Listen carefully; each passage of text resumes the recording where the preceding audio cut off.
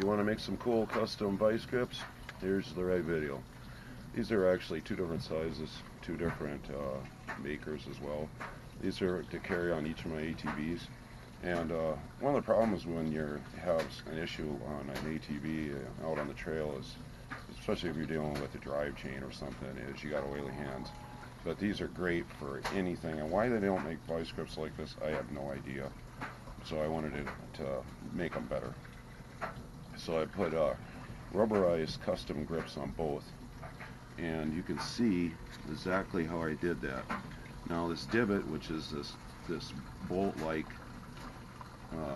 adjusting point for the Vise grip setting of the jaws, isn't hindered because you're going to put the top grip on just outside of this channel, so nothing will be hindered.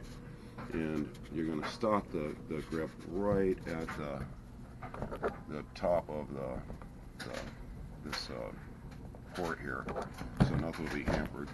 And the bottom grip, now we know that there's this curious inner extended handle, which is really useless. It doesn't unlock the pliers. All it does is extend your grip a little bit, but I've already put the bottom grip as long as that, so it's not going to matter at all.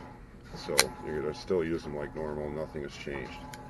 So for the bottom grip, I've used old rubber hydraulic line hose that I've repurposed, but you can use any hose, or you can go to the plumbing store and get self-sealing rubberized tape, which is what I've used on the top of these, because I don't want that moving around. But you can use the self-sealing rubberized tape for both of these. Now the small pair, I've drilled a hole right there through the jaw, because that's where I'm going to put a carabiner through. And why they don't put some kind of hole or hook or latch or something on these to carry them, I have no idea either. And these are going to be wonderful additions to my ATVs. But you could go much further. And for the bottom grip, you see where I've stopped. I've only gone about 3/4 of the way up here. Nothing's hindered. I get a good solid grip, even on the slipperiest, coldest conditions. Awesome. I really like this project. Hope you enjoyed my video. Thanks for watching. Please subscribe.